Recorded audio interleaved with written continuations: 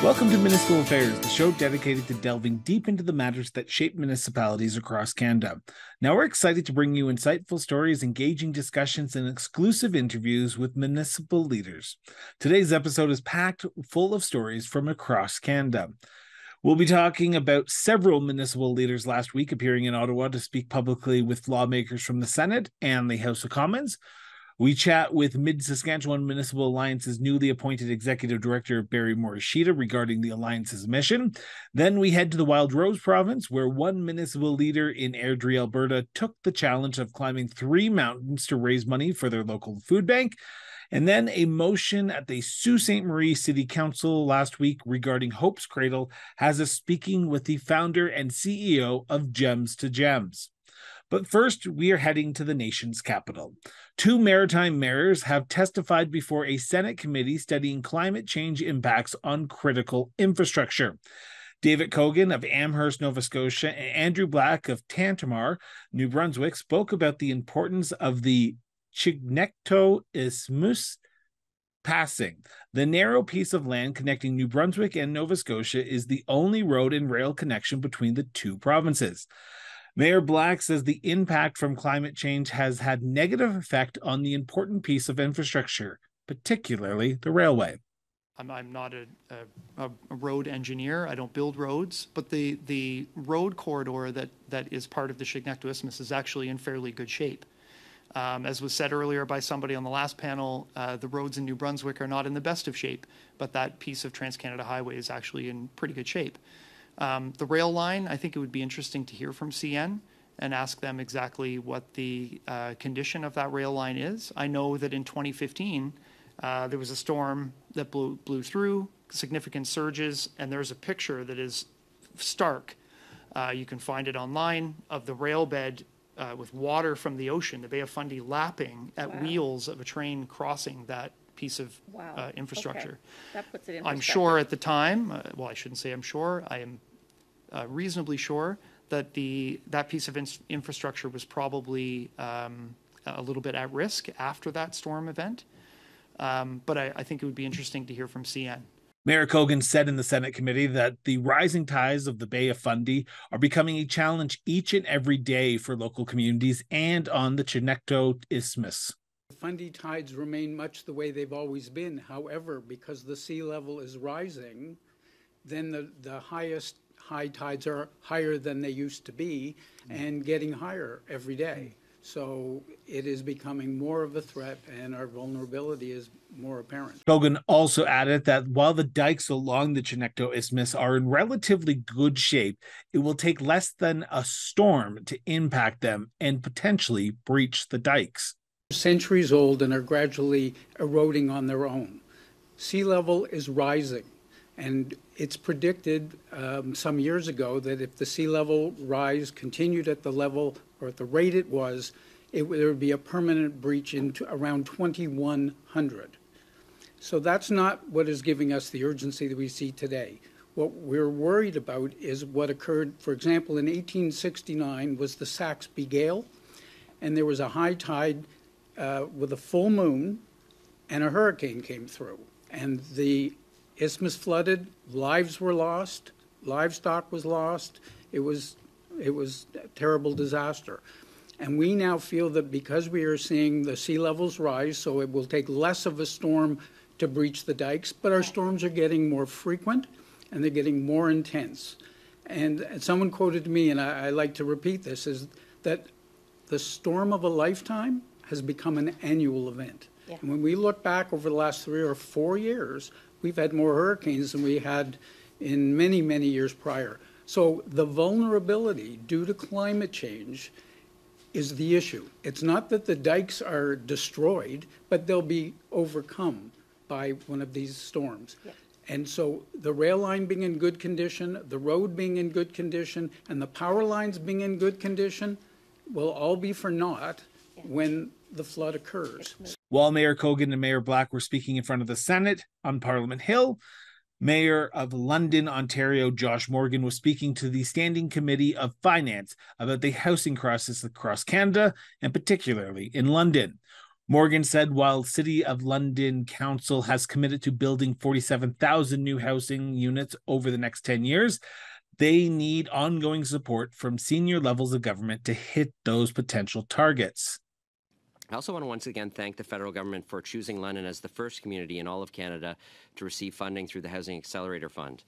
$74 million announced last month will allow our city to facilitate the creation of an additional 2,187 new homes over the next 3 years. That's an increase of 23% more than we otherwise would have built. It will also provide opportunities to support our unprecedented health and homelessness system response while exploring a series of innovative housing solutions, including the conversion of vacant office space in the downtown into rental housing. I'm here today as the mayor of a city with a unique perspective on housing affordability. We are one of the fastest growing cities in all of Ontario and one of the most rapidly expanding population bases in all of Canada. We've enjoyed many benefits as a result, but London has also experienced a variety of challenges, affordability being chief among them. In the face of soaring rental rates and housing prices, our council has committed to permitting the construction of 47,000 new homes over the next 10 years. Across Ontario, it's estimated that we need at least 1.5 million new homes and over the next 10 years to adequately house the population. Meanwhile, there's never been a period where more than 850,000 homes have been built in a decade, so it's clear that we have an unprecedented challenge before us. All levels of government must commit to prioritizing the development of housing within existing urban and suburban areas in order to expedite housing development that is cost-effective and delivered in the most timely way. Maximizing the use of existing and easily expandable physical infrastructure, including pipes, roads, and transit, is the fastest and most effective use of resources to provide new housing through intensification, infill, and logical extensions of existing development. Tonight, there will be new mayors, councillors, district education authority members, and alcohol education committee members in the territory of Nunavut. After a month-long campaign, voters in the territory will be heading to the polls today to elect new local leaders. But voters in 5 communities will have no races to decide today. The contest for mayor, Hamlet Council, District Education Authority, and in some communities, Alcohol Education Committee members went uncontested and are all acclaimed in. These communities include Clyde River, Coral Harbor, Kimmerit, Kukarkuk, Kikik-Tarjuak. We will have results from all 25 municipalities on the Cross Border Interviews website. So if you want to visit those and keep track of what's going on in the territory of Nunavut, visit www.crossborderinterviews.ca.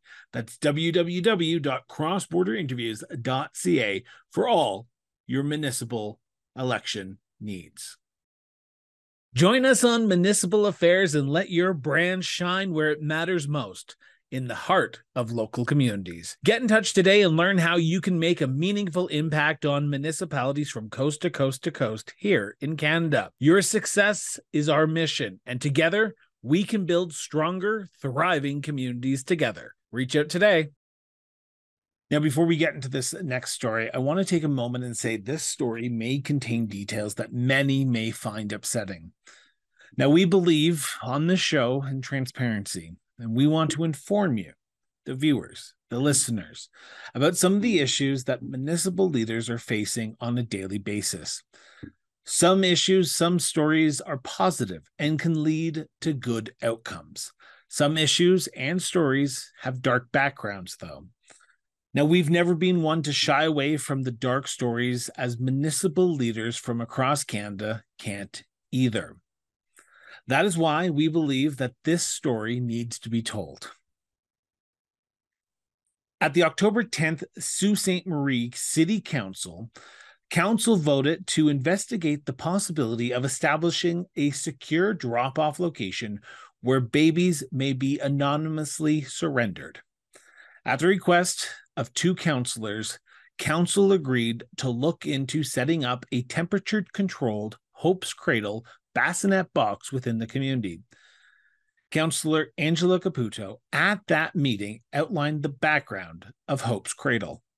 I have spent months researching this, and it has taken me that long to bring it forward because I wanted to consult with a variety of folks, and because it is such incredibly heavy information. I have poured over statistics of infant abandonment How that commonly happens via dumpsters, snowbanks, back alleys, being left in apartments, and even worse than you can imagine. Stats of how many of these infants are recovered alive and how many are found dead. I also learned that some are never known or discovered. This is why I feel so strongly about the implementation of Hope's Cradle here in our city. I believe in a woman's right to choose, and I want to make that very clear. But these babies that are born, we have a responsibility to them. We have a responsibility to these folks who have carried them. Regardless of any whys or hows that pop into our brains, the only thing that should truly count is the preservation of these lives.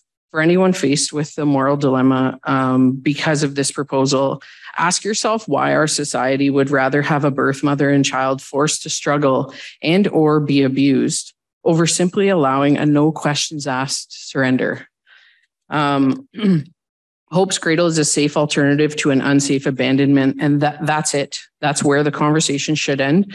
We would be giving these folks a judgment-free way to surrender infants to the care of child service professionals, regardless of their mental health, whether or not they have identification, any factor.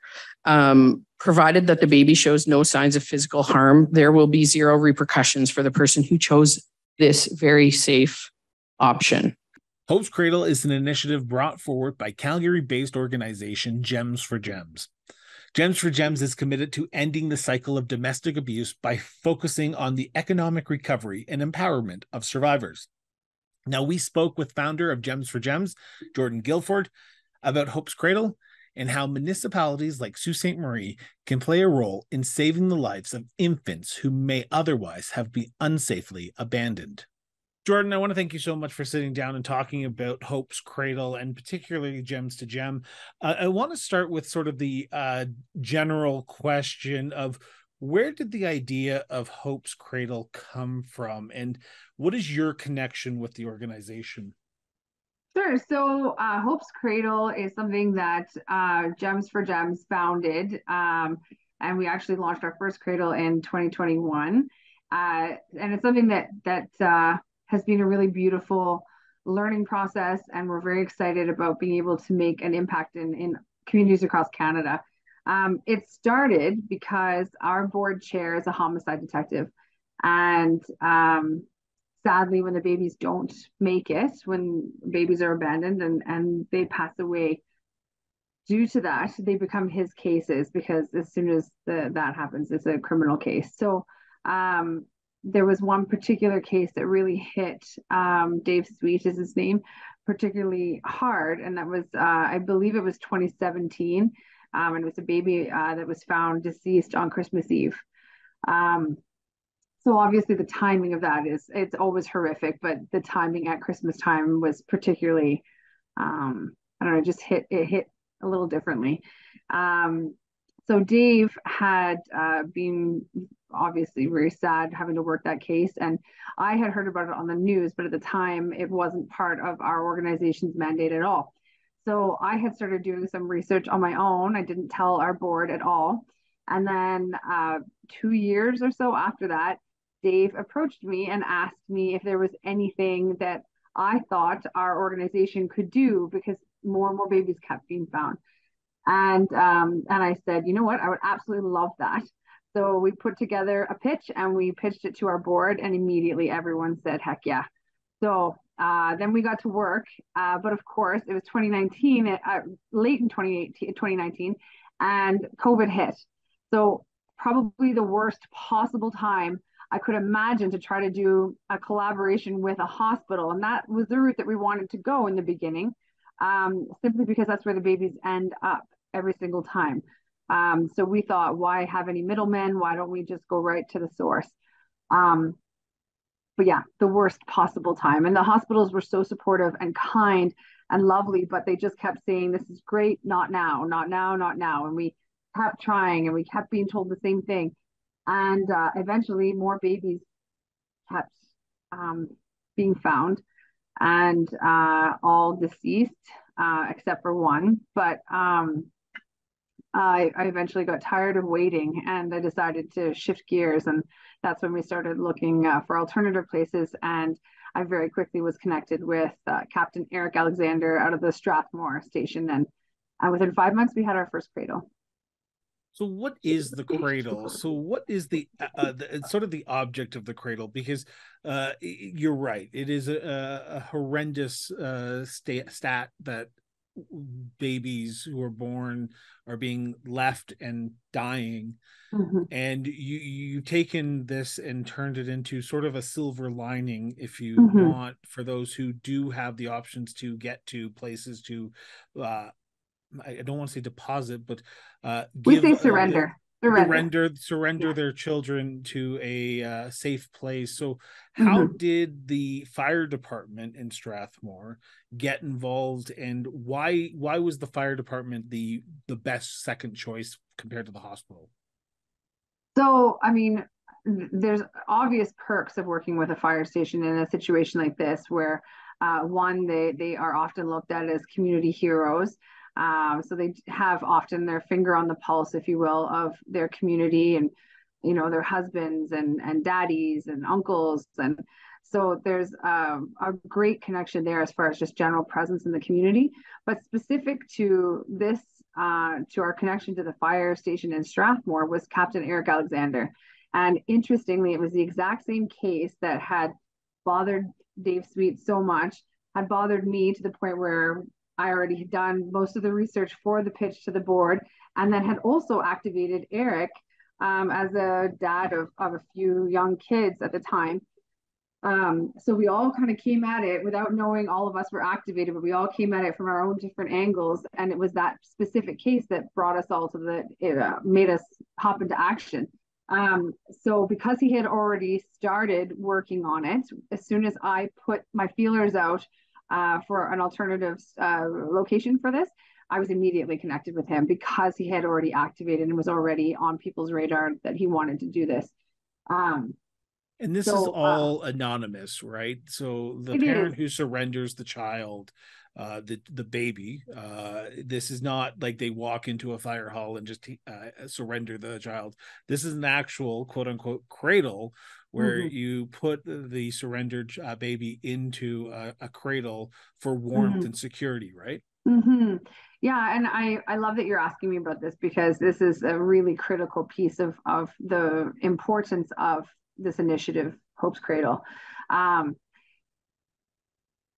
When you look at all the different reasons why people choose the unsafe surrendering or abandonment in that situation, it's the anonymity piece that is so important to them. And when we look at the statistics and when we look at the individual cases, so many of them come from either horrific violence. The women are exposed to horrific violence, or they're trafficked, which is also a different form of horrific violence, but it can be within a marriage. It can be within while they're living with their parents. It can be that they're trafficked. And when you look at even the trafficking situation, oftentimes these babies are leveraged either to make their mothers do more or abuse themselves.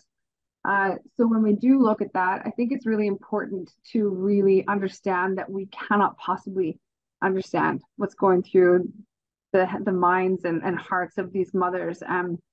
In that situation, I don't blame them. I'm not saying I agree, but I don't blame them for feeling their baby is better off not existing if it's being sexually abused right out. It's horrific. And I think it's very easy to villainize the mothers, but I think it's really important as a community to really look at this on both sides of the equation. And instead of judging, just be there to be able to support in every way we possibly can. And part of that way is providing an anonymous option so that women can choose the safe anonymous option, as opposed to the only anonymous option which they have, which is the unsafe abandonment. Just for clarification here, and I just want to make sure I put this on the record here, it's not always the mother who's giving up a baby. It can sometimes be a single father who just is at their wit's end, who might be living on the street, who has no other place to turn. Or are you only looking at mothers who are potentially giving up surrendering their babies to this program? So there's no criteria for who can. Yeah. It's just that to date, I am unaware Okay. of a situation. You have to understand too, Chris, for the most part, these are newborn babies. So for the And I most part, apologize if that question came out of left field. It's just I oh, just wanted to fine. get some context about you. You're talking about the mother giving up, and I'm like, okay, Yes, what if a father gives it up? Is it still? totally. Yeah. Totally. And you know what? I think you really, and first of all, you can throw as many curveballs my way as you like. I'll catch Okay. them all. But but I think it's actually a really good thing to bring in the fathers into this equation, because sometimes as with all things, you know, that I mean, you look at the pro-life, pro-choice, all of that. It really there's so much polarization here, and I think that some of that can be extended to Hope's Cradle if we're not open to talking about this. So I appreciate that very much. Yes, anyone can surrender their babies here. There's no criteria. I speak to the mother side only because that is, I don't know a situation where it hasn't been. Again, primarily because these babies are very new. So for the most part, it's only the mother typically that is with them when you're looking at trafficked or dangerous situations. But the other thing that I think is really important is that any parent has 30 days to be able to reclaim their baby. So part of something that comes up is what happens if the mother does this and there's a father that wants the baby, and we're talking about a born baby. So again, we can get into the weeds about everything that happens before that, but that's not what Hope's Cradle is. It's very much this is where we begin, is a live baby that has been born, and honestly, again, in every case that I'm aware of, what I call a viable birth. So the baby's healthy, and totally capable of surviving. So in that situation, if someone was to surrender a baby, a mother was to surrender, and a father didn't know, or something like that happened, the father can go say, "This is my baby," and reclaim the baby 100%. What's the option? What's the steps afterwards? So a parent surrenders their child to Hope's Cradle. What Mm-hmm. goes next? And we're going to get into the municipal aspect here, because I just want to give Sure, my viewers and my listeners a context about what this sure, program is before talking sure, about the municipalities. So sure. what's the steps after? So someone comes in, surrenders, that 30-day passes. What's the next step in that process? Do they become a ward of the province, the Yes. country? What is the steps? Because I just want to make sure there's clarification around how you guys deal with the aftermath of someone Yeah, surrendering a baby. sure. Great question. So, to put it really simply, Hope's Cradle's job begins when the mother opens the door and places the baby there. An alarm goes off as the second the door is opened. And then our job as a cradle ends when the first responder comes and takes the baby.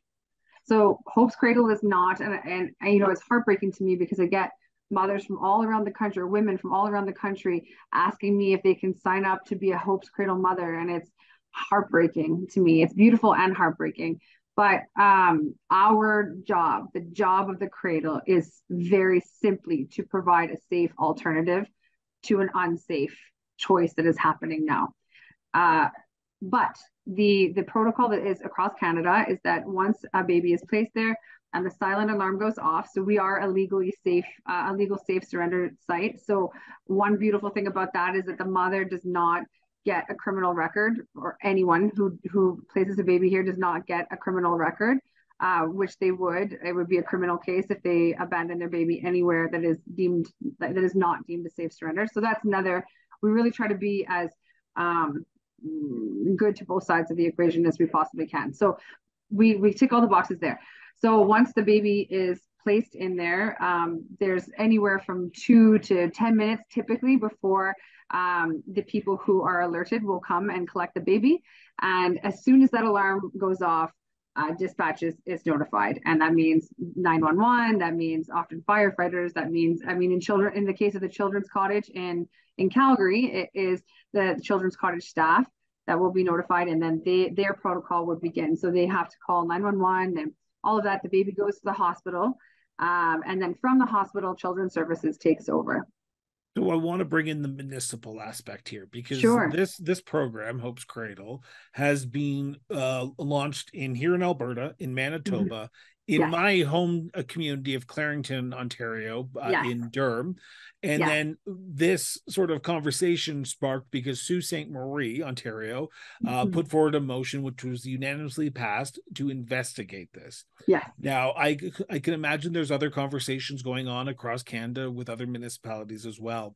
What does it mean for you as the sort of founder CEO of Gems to Gem to have municipalities wanting to sign on and bring Hope's Cradle to their community so mothers, parents don't feel like they need to neglect their babies and just leave them somewhere unsafe where they could potentially die? So my first reaction is so much gratitude that this is taking off the way it is.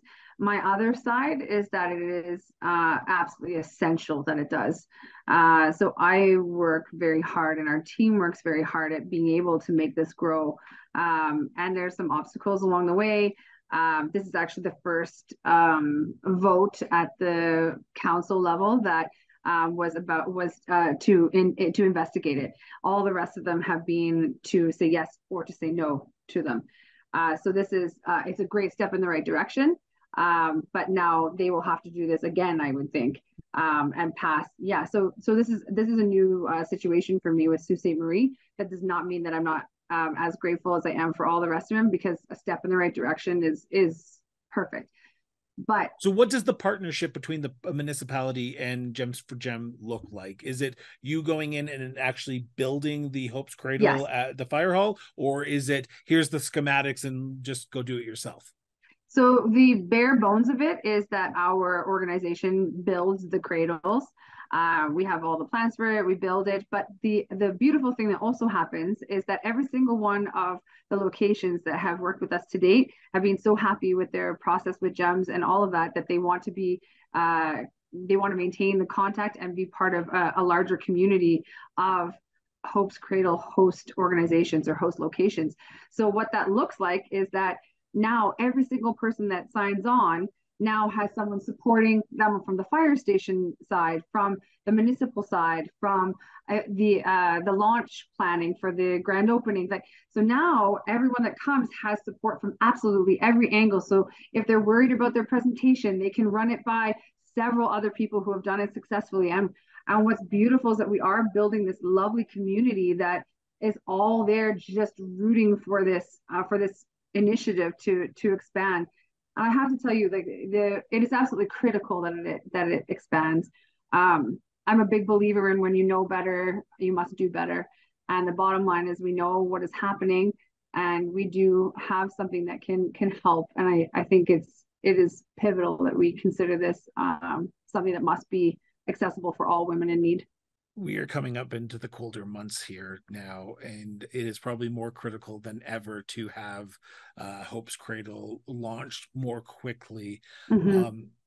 What does the organization need to do, and what are you doing to sort of get that message out, besides doing interviews like this, hoping that people find out through other partnering municipalities?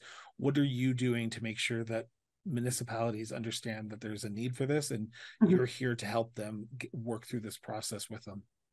So our team has reached out to, if not every fire station in Alberta, then darn close to it. And really what we're trying to do is just really raise awareness behind the fact that it is a when, not an if, the next baby is found. And this is something you can do to be on the right side of that inevitable sad event.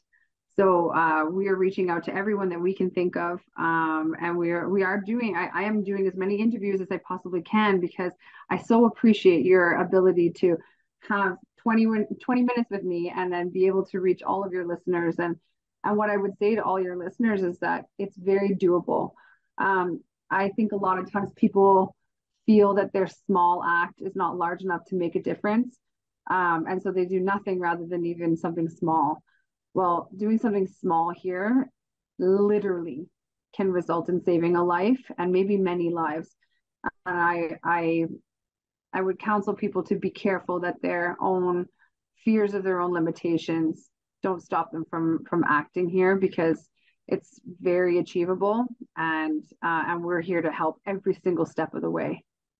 So as I have listeners who are more municipal politicians from coast to coast to coast here in Canada and potentially even around the world, how can people reach out? How can people learn more? How can people start that initial step? Because the process of doing this starts with one single step. So where can people learn more about this organization, Hope's Cradle, and start that conversation with you guys to make sure that this becomes a reality sooner rather than later? Thank you for that. So they can go to our website, which is just gemsforgems.com. And on it, there's a very large section on Hope's Cradle. There's a lot of different media. There's which has interviews that answer a lot of questions like yours. And also we have a slideshow on there. We have the other locations. And the next step would be, if they decide to do this, or even if they're even interested, is to put out feelers into their own community and see if, regardless of funds, if someone would be willing to host a Hope's Cradle. And this could be a women's shelter. Children's Cottage is a child crisis center. So there's so many fire stations. There's so it doesn't have different... to be a fire station, is what no, you're saying. No, it can be. The fire stations are an easy win when it's an easy win. It's not always been, but when it is, it's great because there's a first responder that's there. But it's the fire stations, one is 24/7. One is entirely volunteer. Another one is like essentially 9 to 9, I think. But the fact that there's the alarm and then it's backed up and all of that, the criteria primarily is that people are motivated to be able to be part of making this change and bringing this resource to their community. So we are very happy to work with anyone that we possibly can, and everyone is welcome to reach out. So before I let you go, I have one sort of a generic follow-up question to that. Sure. Is what's next for you? What's next for the organization? Because we've talked about the past, where it came from, what's happening now, but what does the future look like for you? Well, our goal is a lofty one, which probably won't surprise you.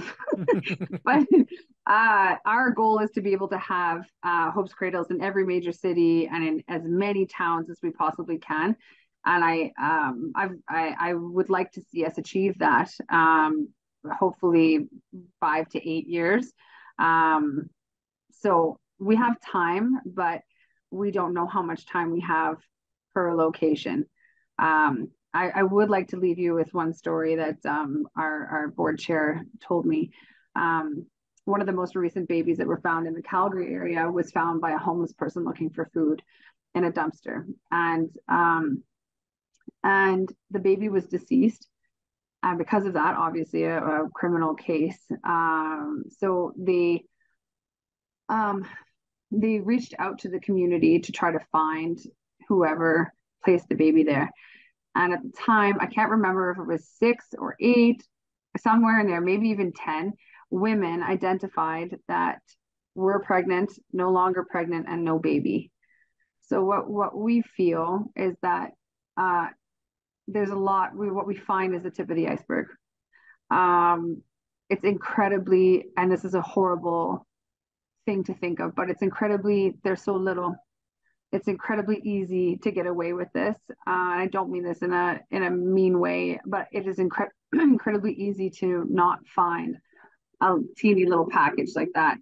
So I hope that we can get people really on board with understanding that this is a much bigger problem than we could ever possibly grasp, and being able to do the right thing accordingly. Jordan, thank you. Thank you for doing this. We often forget that there's a human side to things going on municipally, and sometimes it's hard to look under the rock, but I'm glad that there's a gem in that search. And thank you so much for sitting down and chatting about these issues and Hope's Cradle. To my listeners and to my viewers, the link to Gems to Gem is in the show notes. So if you want to learn more, if you want to support this amazing organization and making sure this becomes a reality in more municipalities, in more communities, in more small towns where these issues aren't just a large town or a small town issue, this is a Canadian issue, please donate to them as well. The link will be in the show notes as well. So Jordan, thank you so much from the bottom of my heart for doing this. And thank you so much for taking time and talking to me today. My absolute pleasure. Thank you very much. Cross-Border Interviews invites you to join our show and share your passion for public service. We want to hear from you about your inspiring stories and insights on how you're making a difference in your community. Join us on Cross-Border Interviews, where leaders from across Canada come together to discuss their communities, their commitment, and their service. Let your voice be heard and help inspire others to serve their communities as well. Contact us today and be part of the conversation. Together, we can build stronger, more connected communities. In an effort to bolster the economic prospects of central Saskatchewan, the Mid Saskatchewan Municipal Alliance, comprising of several municipalities in east central Saskatchewan, has taken a collaborative approach to harness the full potential of the mining industry there. With a vision for sustainable growth and development, the Alliance is steadfast in its commitment to establish a comprehensive long-term strategy for the region. Now, at its core, the Alliance is dedicated to facilitating a robust and effective platform for its member municipalities, enabling them to address shared hurdles and capitalize on collective opportunities. Now, growth in the region has been moving at a fast pace since 2021, when BHP announced that they would be building a $7.5 billion potash mine near Quill Lake. Now, with a shared vision for the long-term advancement of the region, the Alliance continues to spearhead initiatives while amplifying the voices and impacts of the region. Now, we sat down with Barry Morishita, the Alliance's Executive Director, about the Alliance and the challenges laying ahead as the Alliance prepares for its opening of the potash mine in 2026. Barry, thank you so much for doing this. I want to start with sort of the generic question and then get into some of the more details a little bit later. But can you explain to me what the MSMA is? So for those who are listening right now, that's the Mid Saskatchewan Municipal Alliance. And how do you connect with them? Okay, well, so first of all, they've got a history. So BHP, the potash mine, been talked about for a while, and so the history of the kind of municipal association was that they were going to get together regionally to prepare for the eventual mine production that would happen, and that's been a stop and start process for a long time. But they are, constructing full bore right now. The plan is to be in production by 2026, towards the fall of 2026. And so it's kind of been stop and start for a while, but now it's kind of full bore again. And my job as the executive director is to work for these 7 municipalities that are members, as well as the region generally, and with BHP to provide, to make sure the economic benefits are provided for the community, make sure the mine can function. So there's lots of things that go into that in a small rural community. So you talk about the municipal aspect. So this is the Mid Saskatchewan Municipal Alliance, and I want to stick to the municipal side here. Sure. Can you explain to me how the municipalities play into a project like this potash mine? Because I'm trying to figure out what benefits are they sort of getting with this alliance of, you say 7, from the reports I said, as high as 13, as low as 11, but you're saying 7. So what are the economic benefits and the sort of the benefits of the alliance as one instead of 7 individual municipalities? Well, to begin with, we've talked about this before, I think, Chris. Regional is the approach. I think municipalities, generally speaking, and it's no different in Saskatchewan, they run really, really thin. They run on the razor's edge when it comes to budgeting. They don't get a lot of opportunity to put those projects that are on the corner of the desk right in front of them. And the idea behind getting together, which I think is a sound one, is to try to create capacity for everybody and then get some added value. The opportunity that's in front of this area, which is about actually 30 municipalities altogether. There's a lot of RMs in Saskatchewan, so there's a lot of those. The population, though, was only about 30,000 people. And they've got to absorb a significant amount of direct jobs and then the service jobs that come supporting that many extra workers and such. So every community by themselves really doesn't have the capacity to do much more than what they're doing in their community. And we've all been faced with that. You've interviewed 100 counselors who tell you that story. So the idea for the group is to build on the economic opportunity that's in front. So to get the communities ready for housing, to create welcoming communities for labor, to make sure we have services like daycares, make sure we're a business-friendly place for development, those kinds of things. And by doing it together, they've created the capacity to get that job done. Does the Alliance work as sort of the planning and development department of these municipalities? Because that's where I was trying to, a little bit confused when I was doing research on the town of Leroy's website, the town of Waterous, or Waterous's website, is you're dealing, the Alliance is dealing with a lot of the planning and development, the statutory plans, the official plans for these municipalities. Is that correct? Well, they were instrumental in helping getting them coordinated. They administered some of the grant. Oh, you want to hang on a second, and I'll just kill that.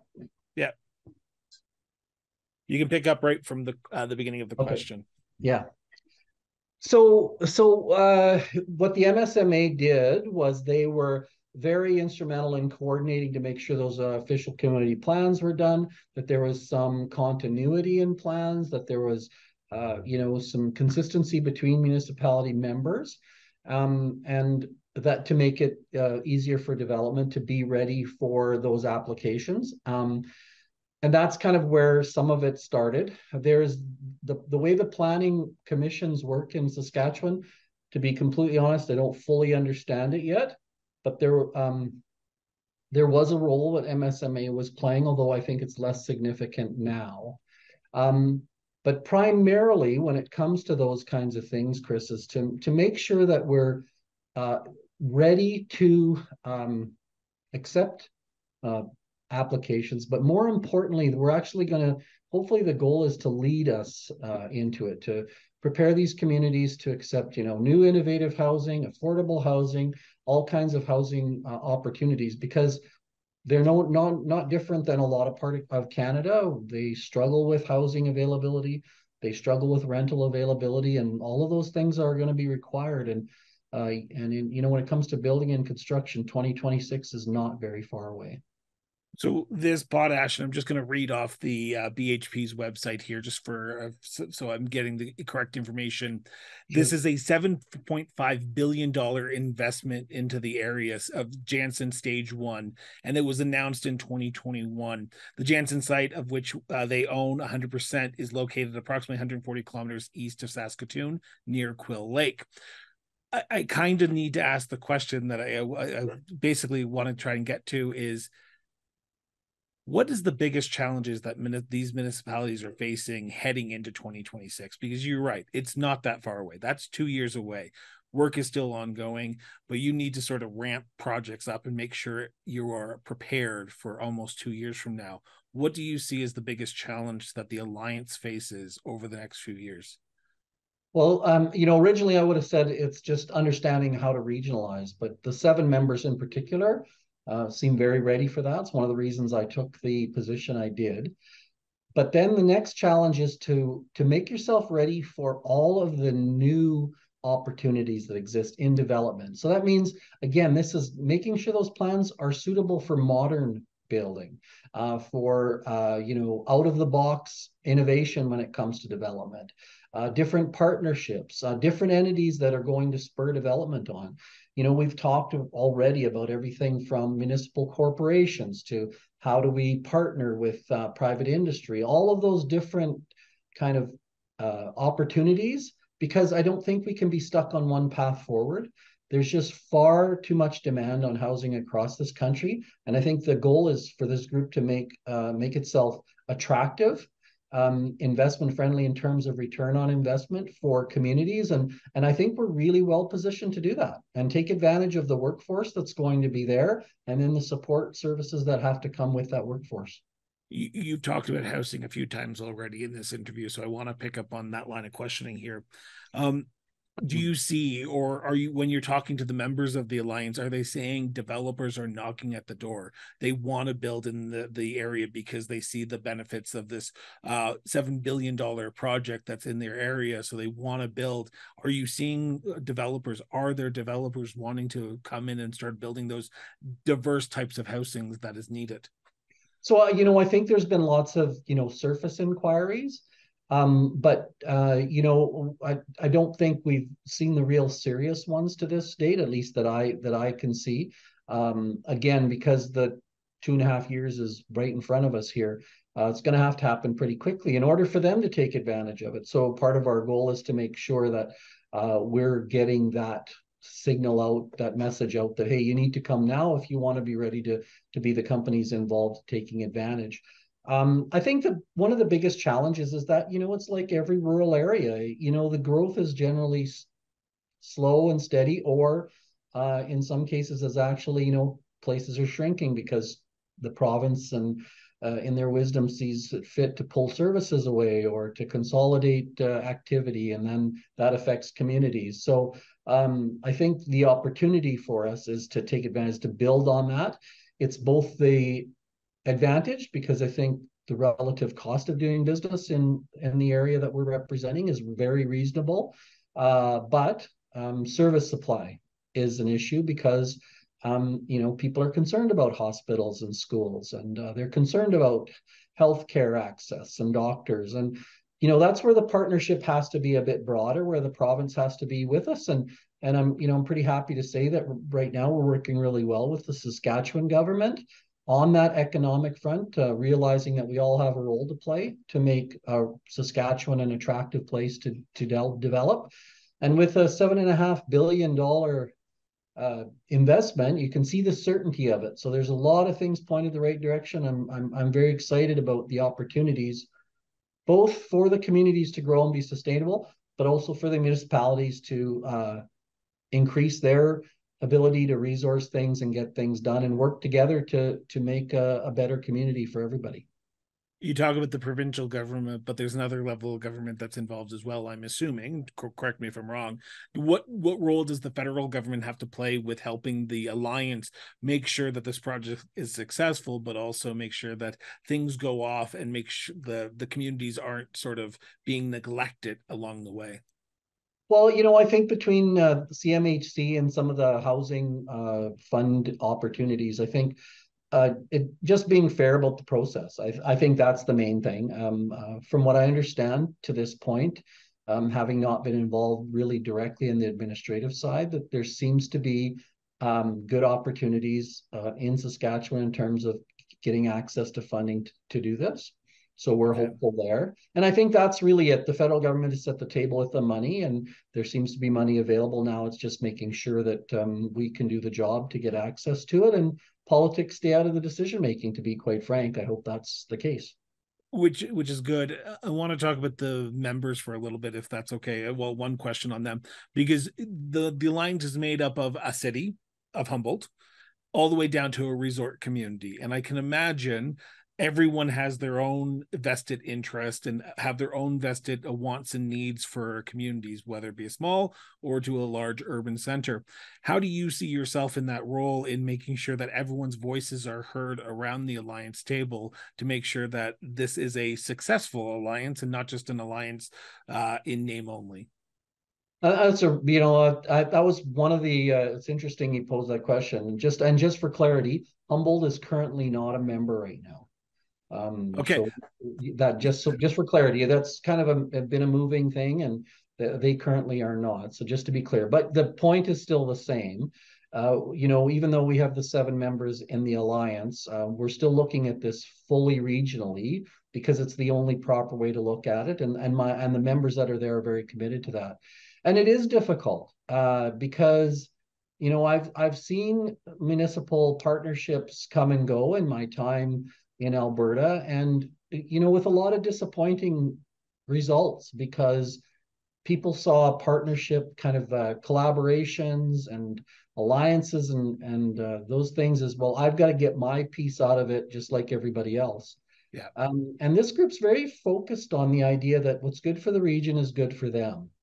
They know that if you have enough population to support the school and the hospital and doctors, then those services remain not just for the current residents, but they're available for new residents. And they know that even if it's not located in their boundary, that it's in the next municipality down, there seems to be a really good vision for that. And that's the vision that we have to hang on to. And certainly some have more resource. For instance, some might not be able to build a 100-unit apartment because they don't have the water treatment capacity or some other issues. But some may be able to build seniors housing. And it really doesn't matter what type of units are being built. There's a demand for all of them here. And as we've seen, when you build appropriate housing, whether it's seniors care or assisted living, there's homes that become vacant. There's other stock brought onto the market. So it's identifying those pieces and thinking regionally about it. And this group is very committed to that. And that's what excites me about being here. There's a commitment to actually doing it regionally. And if we hold fast with that, we're going to see a very successful outcome for these 7 as well as the region as we get more and more involved in it. So on the MSMA website, and I'm quoting here from the website, the MSMA is committed and effective regional collective of municipalities dedicated to serving the needs of businesses to support further development, enhance its limitless potential. Now, that's a big order to ask for a region, particularly with everything going on in the world right now. I'm going to ask the $1 million question. Is it achievable before 2026 to get this all done and in place before this potash mine is up and running? I think it is. And here's the 2 reasons why. One is that we do have the certainty of the investment. So we know there's going to be a significant block of workers that need to live within a reasonable distance of the mine. So we know that. We know that for every person that works, there's going to be 1.5 to 2.5 people that need to be supported through that. We have some certainty. So that's one. That really eliminates a big unknown, a risk for developers, whether you're the municipality, whether you're the private sector. So we've got that. And the secondly is, like I said, this commitment to growing the region versus only growing myself. I think such an important thing, because you know what, if a developer comes along and we can sit as a group and say, hey, you know what, your best bet is to be here. And yes, I know you would love to have it, and I know you would love to have it, but really we all agree that this is really the best opportunity for this to grow. That's another 30 people that get to move into the region. We have certainty there. Then we move on to the next projects. And I think that thinking is going to make us successful. The other thing is really interesting is that the way the province is working with the MSMA right now, they're very focused on doing things rather than producing another plan. Regional plans and growth plans and growth studies, there's lots of that stuff laying around. There's lots of that stuff being produced. A lot of it has been produced recently, just, for business cases the mine has made, and some of the studies that other economic development associations. So all of that exists. What they really seem to be committed, and we're online with that, is how do we leverage the resources we have into an action? How do we make sure that we're, reaching out to modular developers and saying, hey, there's a real opportunity for you here. Can you partner in with us? And, what could we put on this chunk of land? What does it look like? Let's do some work. Let's try to get this in front of this. And there's a real commitment to this. So I really feel confident that there's a really good opportunity to show some very good regional successes when this is all done. I might have to check in on you in about a year's time just to make sure that things are still progressing the way they need to be. Thank you so much, Barry. Greatly appreciate it. Thank you, Chris. I think it's an area to watch for sure. Join us on Municipal Affairs and let your brand shine where it matters most, in the heart of local communities. Get in touch today and learn how you can make a meaningful impact on municipalities from coast to coast to coast here in Canada. Your success is our mission, and together we can build stronger, thriving communities together. Reach out today. Over the last few weeks, one City of Airdrie councillor embarked on a Hike for Hunger campaign to fundraise for the city's local food bank. Airdrie councillor Tina Petro's goal of the Hike for Hunger campaign was to fundraise a total of $10,000 for the local food bank. Now, her mission was to climb 5,000 meters in elevation gain while walking 60 kilometers in distance. Now, we sat down with Councillor Petro to discuss the climb and to discuss the Hike for Hunger campaign. Councillor Petro, thank you so much for doing this. I want to ask, because I was following your story over the last few weeks, and I can't believe that someone did it, but here we are. You climbed a mountain to help raise money or funds for the Airdrie Food Bank, correct? I have climbed 4 in the last month and a half. Yeah. So I can barely climb my stairs. What brings a councillor from Airdrie to say, I'm going to climb 4 mountains to help raise money to give back to my community? Well, our food bank was struggling. They just needed, again, like every food bank is across the country right now, and they just needed some help. So I thought, what's the hardest possible thing that I could do to support them? No, I'm just joking. I had committed to climb 1 with a colleague. I don't know why I committed. Like, I don't hike. I don't climb mountains. I just should say that. I'm not in that great of shape. Like, I'm not completely out of shape, but I'm not in good shape. But I had committed to do this one. And then when I heard about the food bank, we're like, okay, well, I'm already doing this one. So we're going to make a campaign out of this. And then we picked, there was 4 in total. 3 of them were part of the actual campaign. And I said that I would climb 5,000 meters in elevation gain and 60 kilometers in 35 days. The hope was to raise $10,000 for the food bank. We didn't make it to 10 grand, but our community as a whole made it way past that number. So I'm severely happy with the outcome. But yeah, it was the worst experience of my life. I hope to never do it again. And I'm still sore today because we just did the last one on Sunday. So, wow. First off, second, it seems like you're passionate about the food bank, because we had a conversation. You've talked about the food bank as well. A lot of people are struggling. This is one way that you could have given back. You openly admit you're not a climber. Take me through the mind process of actually getting at the base of those mountains and looking up and saying, okay, I'm climbing this and I'm doing it for a good reason. What was your mental sort of state climbing those mountains? Well, I can tell you that if I had agreed to do these, I'm just going to keep saying the 3 mountains because that was what was part of the fundraising campaign. If I had agreed to do those and there wasn't a charity component to it, I probably wouldn't have gone on all 3 of them. I probably been like, yeah, 1's enough. That's fine. I did it. It's good. But I'm a firm believer that whatever you commit to, you need to follow through on. And we don't quit, and we don't back down from challenges. That's always been beliefs in my life. And even I told you a little bit of my backstory of how I got to where I am in my life. There's just always clear-cut signs of what you should be doing with your life. So I will say yes to almost anything except for dunk tanks. I draw the line at cold water. I don't do that.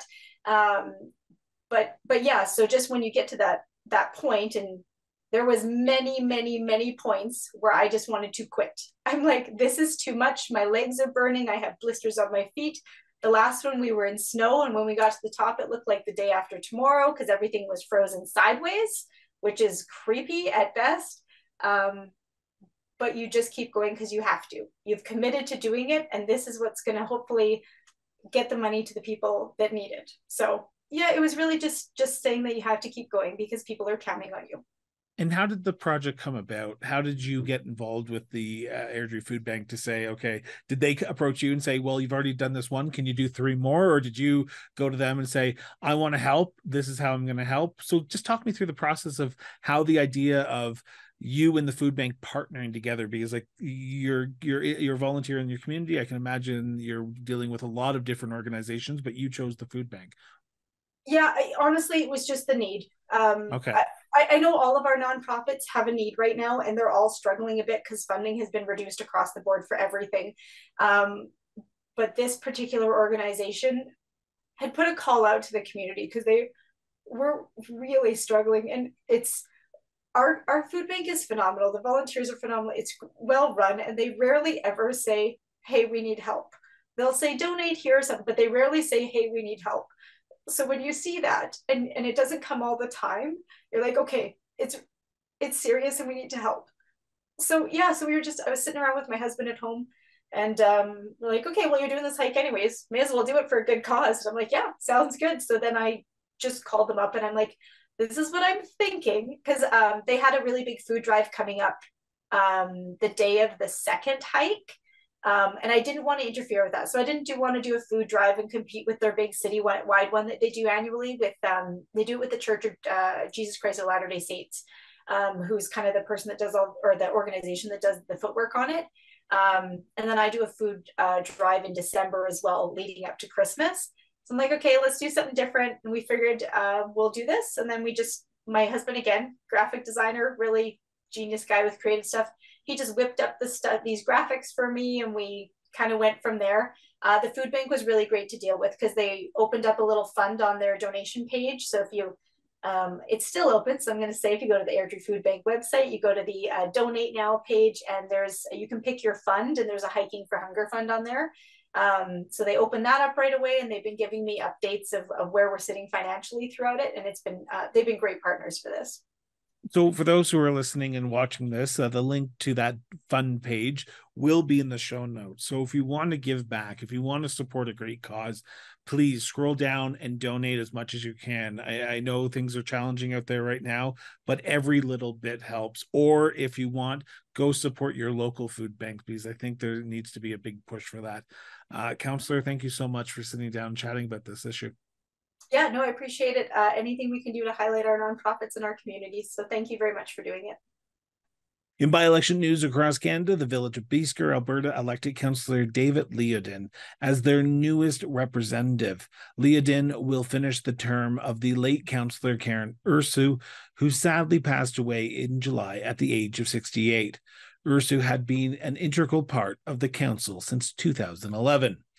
In the 3-way contest, Leodin secured 123 votes, while Stephanie Young received 43 votes, and Mike Duffy came in third with 12 votes. Now, in the town of Nipawin, Saskatchewan, they have a new mayor. Marion Zakaris won the by-election with over 50% of the votes cast. Zakaris beat out 2 other candidates to become the new mayor of the community. The other candidates were Brian Starkell and Laura Nishalot. Zakaris garnered 540 votes, while Starkell won 456 votes, while Nishalot garnered 72 votes. Heading into this week's multiple by-elections, on October 23rd, which is today, the city of Beaumont, Alberta, is heading to the polls to elect 2 new councillors, while voters in Beaverich, Fredericton Junction, Grand Lake, rural community of Hanwell, Newgwants, Riverview, Southern Victoria, Sunbury, York South, and Tracy, New Brunswick will all be heading to the polls tonight as well. Later on this week, on October 25th, the town of Bygone, RM of Lumsden, and the RM of Edenwood, Saskatchewan will all be heading to the polls to elect new members of their council. While in Prince Edward Island, the RM of Victoria and the RM of Breadalbane will be heading to the polls on October 30th. I just want to take a moment here and ask if you know of an upcoming by-election, or if a community around you has an upcoming by-election that we have missed. please send them to us. We want to make sure that we cover as many by-elections as possible because they are important aspects of our democracy. So if you have a by-election or if you know of a by-election coming up, please visit www.crossborderinterviews.ca. That's www.crossborderinterviews.ca and submit your by-election news today. That's all for today's Municipal Affairs report for October 23rd, 2023. We'd like to extend our heartfelt gratitude for all of those who have tuned in and watched today's episode or even download it by Spotify. Remember, our mission is to bring you the most important municipal stories from across Canada, and we can't do that without you. So please keep sharing those stories with us.